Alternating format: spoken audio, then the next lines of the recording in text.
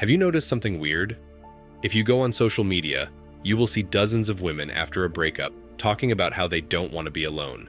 But the surprising bit is that they'll never work on themselves to make them more appealing to men. We need to understand how this came about. Well, these women were born and raised to believe that the world around them owed them everything they wanted in life.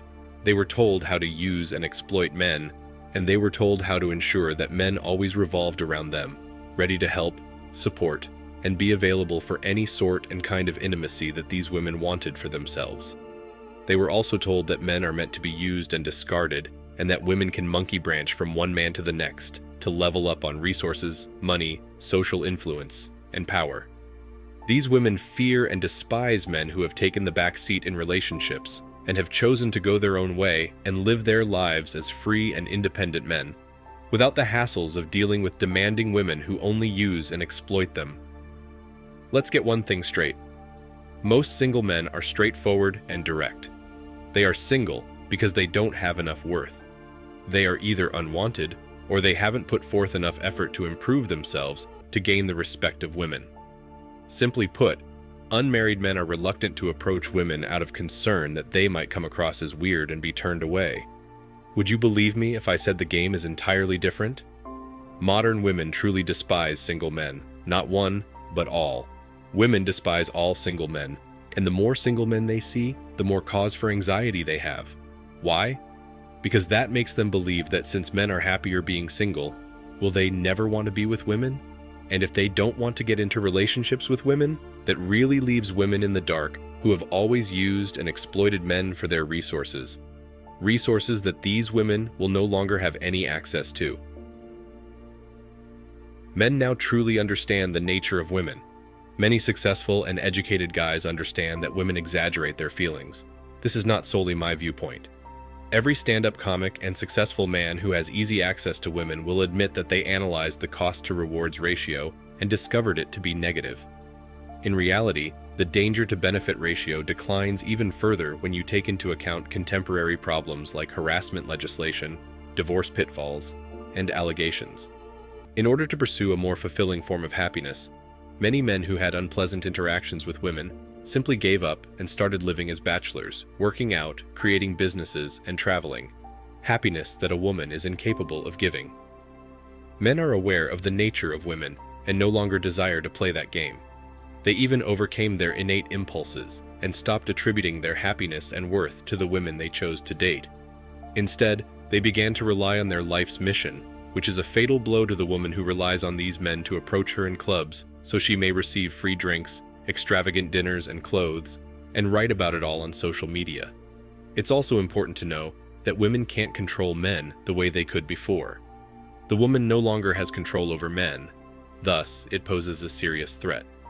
Women would be pursuing men, while men would be too preoccupied with their objectives to give a damn if these men had inspired even more men. Remember that women's attractiveness and appeal are finite, and the instant she reaches her limit, she will leave the dating scene. The value of a man, on the other hand, will increase if he stays unmarried since he has nothing to lose. She will be in a lot of trouble if she doesn't find a boyfriend right away. She has no other choices if the man doesn't show any interest in her. Throughout history, the genes of women who were more effective in influencing men have been passed on to the next generations. They hate MGTOW because it goes against what they believe, and they are furious with us since we took what they said literally rather than using it as a test to put them in their appropriate place. Males today can be divided into two categories. The first group is the weak men who indulge the whims of women. The second category consists of blue pills, who want to please women in order to have close relationships with them and discover genuine love. They respect the wishes of women. Then there are the men who follow their own path and take seriously women's assertions that they don't require men. If this is the case, they contend, then enjoying intimacy and taking all of the risks are no longer adequate justifications for a man to stay in a relationship. Men used to die in conflict with less pain and suffering, at least in the past. Nowadays, a man is in a much worse predicament than a man who perishes in battle if he gets divorced and loses his home, kids, wife, and sense of purpose, along with respect and self-esteem. Women can no longer play the victim cards like they could in the past. Now, since men know the true nature of women, they also know the games that women play to lure men into relationships, and then use their wealth and resources to enjoy life, only to monkey branch to other men. And women perfectly mask all of this with the Hollywood-style narrative of love. Women merely want us to fall for the trap and engage in a rigged game of love is our battlefield with them. Women gain power by portraying weakness because it motivates males to step up, get involved, and take care of them. Males will, however, go their own way and look for other reasons for existing in addition to defending women as women assert their power more and more. If women don't need our protection, why are we still around? While women want men to stick by their sides, look after them, and listen to their problems, they also want men to think they are independent of them. Men who prefer to act independently tend to stay away from women and refrain from playing the game. Instead, we decided to stay in the grubby liberal cities. As a result, we accumulate more wealth and alienate the women, who are disillusioned when they see what they are unable to acquire. All in all, MGTOW men who choose to go their own way are going to severely deplete the ability of women to use men on a larger scale. When the economics of it is not in favor of women anymore, the markets will shift. More men meant more leverage for women in the past. With fewer men in the dating pool, the leverage is now going to start going toward the men. Let me now discuss how women value their perception of themselves and their self-respect. Once you recognize it, a lot of things will start to make sense and fit into place. The definition of attractiveness and beauty is found in women. This is widely recognized to be their main selling point. Given that a woman's appearance is her most effective tool, women are frequently used as symbols of lust and love. That is what made her desirable in the past. The reason the beauty industry exists: jewelry has been worn for a very long time, makeup has been used since ancient Egypt, and women put so much importance on their appearance. They will find better suitors the more they can make themselves look like that. A woman will have a sizable pool from which to select her ideal partner, and she will almost surely select the one with the highest value. That implies that the size of the pool a woman may attract is the main determinant of her value in society. If no one approaches her and she is turned down, she will become completely worthless. If you think being rejected as a man hurts, wait till you see how rejection affects women. When they are rejected, women completely break down. They simply aren't accustomed to it. When a date is canceled or they are rejected, women have a hard time digesting the truth. This means fewer chances of receiving free online validation. Some women like these can even be found on TikTok. When they are in their late 20s and have fewer options for partners, you'll find them more frequently.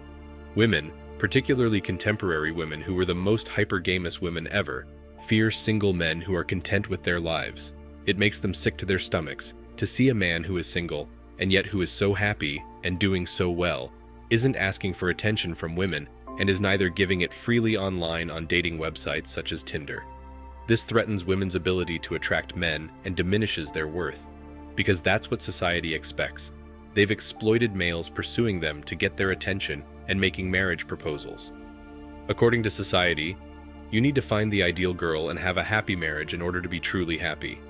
In order to find the actual and ideal man, women rely on this fantasy and date hundreds of guys in this manner. Because they have consistently disobeyed what society has advised them to do, lone guys are akin to rebels in that system.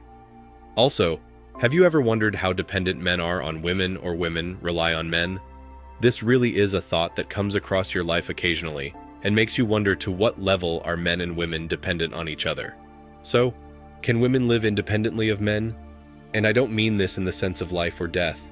If the men in their lives were no longer around, would they still be able to live their lives as they do now? How would society be if men did not require the approval or acknowledgement of women in any way and were entirely self-sufficient? In keeping with this supposition, we can also state that women would be totally independent of men and would not require any type of control over them through social or cultural structures. If all males decided they were done with women and would have to live alone, it would be the end for them all. That's what terrifies women to the core. Thanks for watching Man Reacts. Show us your love and support by liking this video, sharing it with your friends, and subscribing to the channel. Support us and help us spread support for men around the world. Do comment and share your thoughts. We're always up for a healthy debate and discussion.